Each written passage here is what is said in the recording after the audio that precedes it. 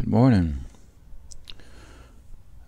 On the 6th month, 30th day of 2022 Roman time, a new crescent moon was sighted in Israel. This brings forth the 5th month of the Hebrew calendar. According to the Aviv barley in Israel this year. Barley's always been the indicator of the beginning of the growing season. Much like it is at my home, buttercups come up, and they're an indicator that winter is ceasing to be, and summer is on its way. Barley is an indicator of the new year. As we get closer to the end of time, the keeping of time is very important, and the keeping of Hebrew time is very important. Jesus came to fulfill the law and the prophets.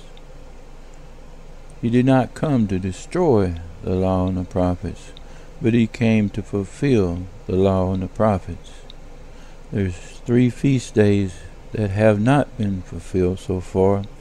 Those are the Feast of Trumpets, the Feast of Atonement, and the Feast of Tabernacles. The Feast of Trumpets is in the 7th month and the 1st day of the feast day calendar, which is the 1st month and the 1st day of the creation calendar. The end and the beginning meet upon this day.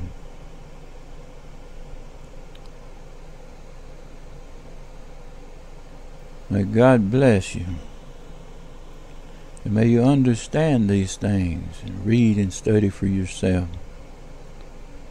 It is your path. It's your path to choose. May you choose the good path. Maybe you seek to love God as much as God loves you. May I seek to love God as much as God loves me. May I ask unto the Lord, Lord, give me wisdom and knowledge to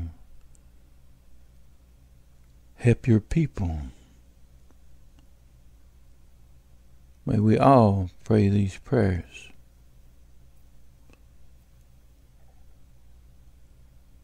May the God of Abraham and the God of Isaac and the God of Jacob be your God.